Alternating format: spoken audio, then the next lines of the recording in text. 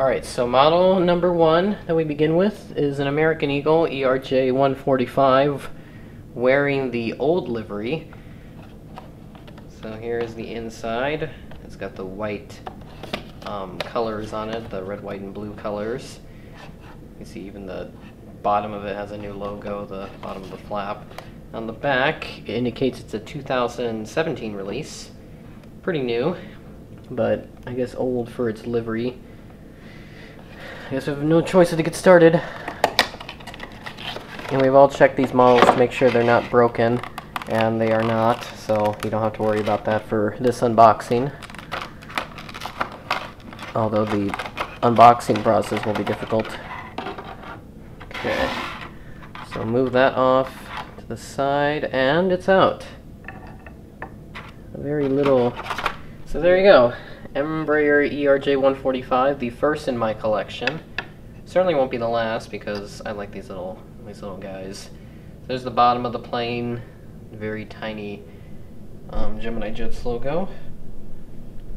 Right under there, right underneath the stand hole. And you got the engines. I'm kind of operating the camera sideways, so my hand movements are not going to be as great. So there's the registration of the plane, and then the classic American tail with the eagle. I like the old tail on the old American Eagle planes. Not really a big fan of their new livery because it just looks just like the main line livery. But yeah, there's the red, white, and blue, and then the landing gear is like a little stump. The nose landing gear, because it's so tiny. If they went too detailed, it'd be too fragile. So yeah, that's the ERJ-145, the first of 4 models now. Let's get to the second model. Alright, so quick update. The structural integrity is not as good. The engines seem a bit wobbly. I don't want to touch them because they might fall out. So, again, we bought this secondhand, so, but it is in one piece, so, you know, you can't go wrong with it. Let's head on to the next model, which is bigger box. American Airlines Airbus A321, and I've actually seen a video of someone unboxing it and it actually broke. I actually picked up one of these and it did break, but they did have another one in stock, so I picked up one that wasn't broken. At least I hope so. So here's the flap, everything in it. There you go, all the aircraft information, and then the plane inside. And then we turn to the back. 2018 release. So just last year, right around the time when Gemini Jet's quality started to go downhill. And the item number on this one, GJAAL1704, and I forgot to read the one from the previous one. That was GJAAL1565. Okay, so let's get started. Make sure it's in focus too, because I seem to have issues with the focus. Alright. Oh Lord, please don't let the wings fall off. Oh, okay, it's not broken.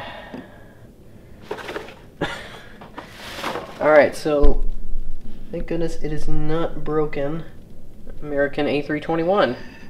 I've already seen plenty of these at the airport I am currently spotting at. So this is now my, I think, 3rd American Airlines plane with the current livery, and actually 2 now on the main line, and then I have another one, CRJ200.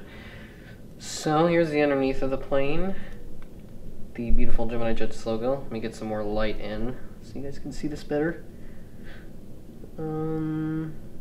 Yeah, so there's a Gemini Jets logo, and then the nose landing gear, and then the wings, which had the most issues, but it looks like this one is okay, which is probably a first for anyone who has picked up this model.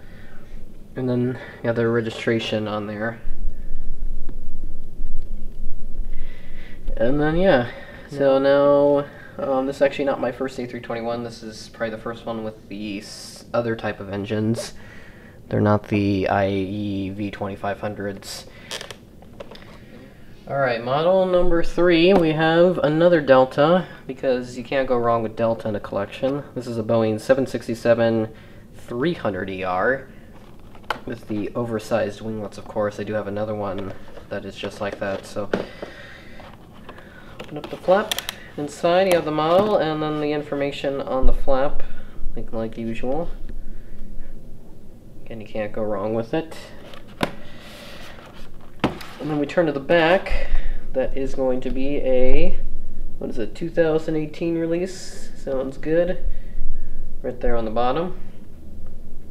And they have the animated plane, and then the item number on this one, GJDAL1732. Let's pop open this guy.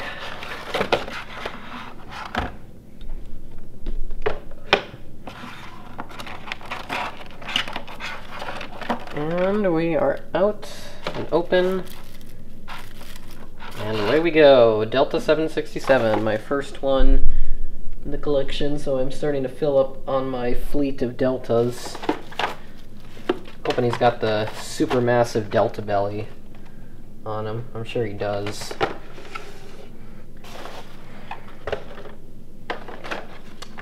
Cool. Alright, so here is our 767-300. Beautiful plane, and look at that. As I expected, he's got a massive Delta belly. Can't go wrong with the Delta belly, of course. And then there's the oversized winglets, cockpit view, the Delta tail and Delta titles. Pretty much self-explanatory with this one. And I have too many Deltas now, so now all I need is a 777-200.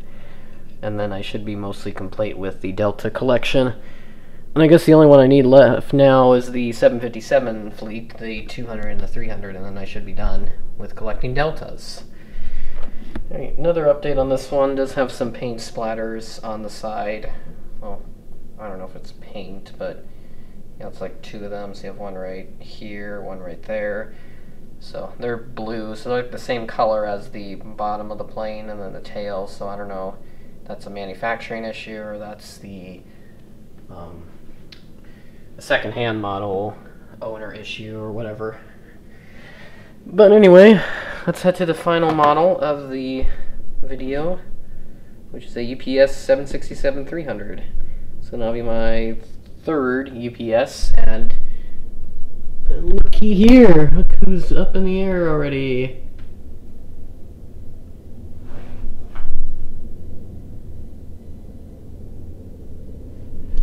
Nice.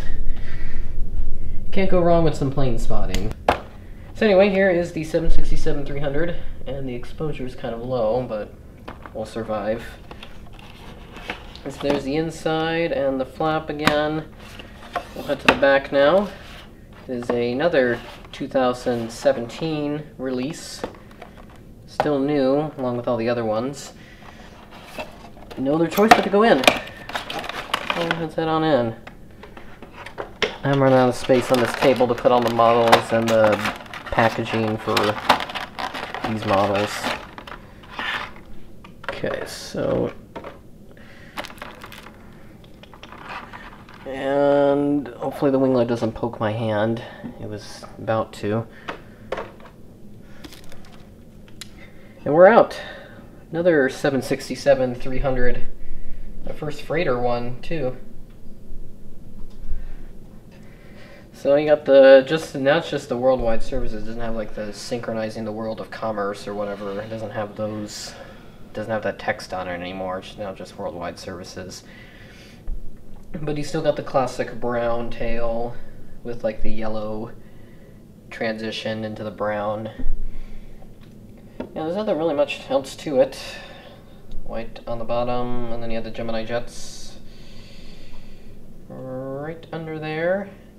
The big engines again, and the oversized winglets. Yep, pretty much normal stuff on a 767. Alright, so that's just... and we're not done with this unboxing yet, because I still got 2 models left to unbox. So yeah, I have 6 models in this video.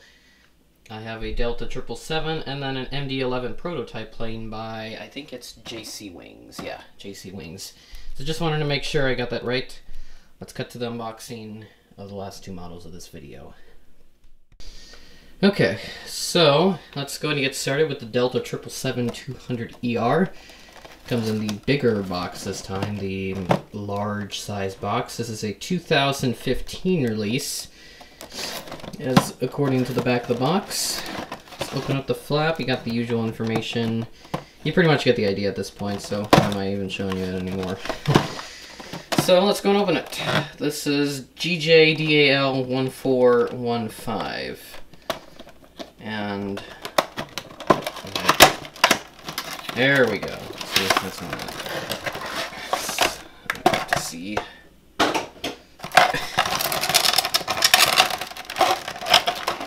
Alright.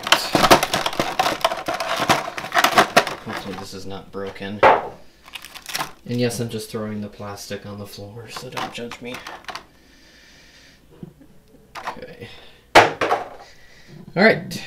So we have it out. Delta 777-200ER. So again, this still keeps going with the Delta collection. Let's see if he has a Delta belly on the bottom, and yes, he does. A pretty big Delta belly. Actually, not as big as I was expecting it to be. The Delta belly is probably twice the size on the real thing than on this model. Let me see the registration of this one. I might have caught that one. It's November 865 Delta Alpha. So again, I can't say for sure if I've actually seen this plane in real life or not.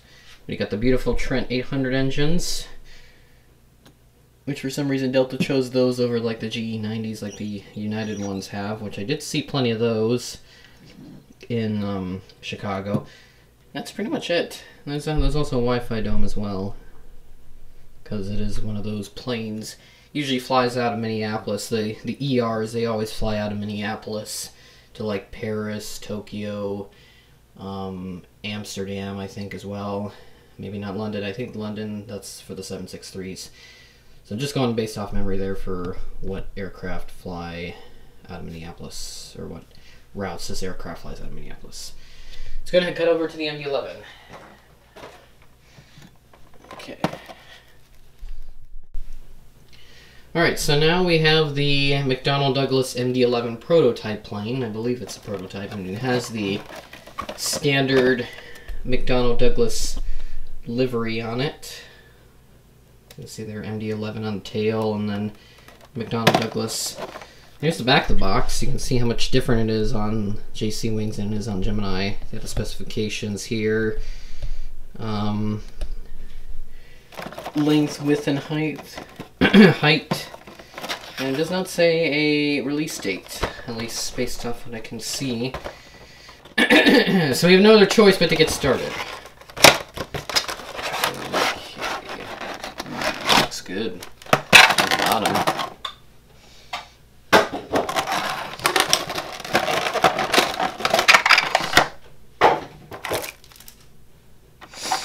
Okay. And it's out. MD-11.